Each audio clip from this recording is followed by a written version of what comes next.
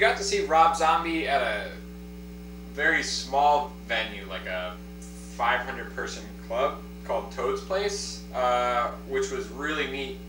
My whole family went. We all went to go see Rob Zombie. He came on an hour late, but it was a really cool show. We all got matching t-shirts, and this is one of them.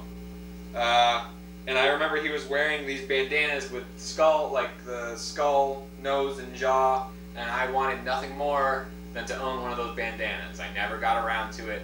I never owned one, but damn did I think they were cool.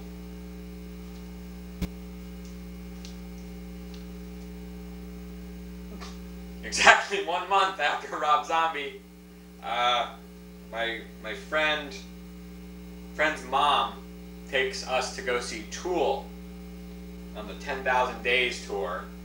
I didn't know what weed smelled like, but supposedly there was somebody smoking a ton of weed next to us, and Mike's mom was really like, she was not concerned, but she was like, oh, I've taken the boys to a different type of show.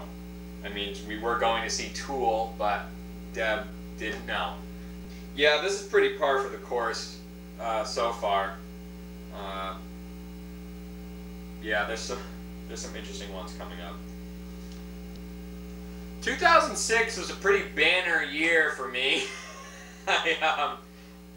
This was all in the span of like 3 months. Was Rob Zombie, Tool, and Primus. Not to mention Nickelback got the top of the year, and Mindless Self-Indulgence in there somewhere. Got to see Primus, and that was in Boston at the Orpheum Theater, and honestly, it was great. Like, I still love Primus.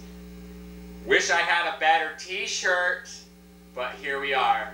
Still rocking the extra large. This might be a large, but I bought extra larges every time. I'd do the extra large, I'd do the long sleeve black shirt underneath, and I would just walk around like this. Or I'd more walk around like slouched and head down, because couldn't you tell? My self-esteem was low. I did love this. I did love the show, though. It was great.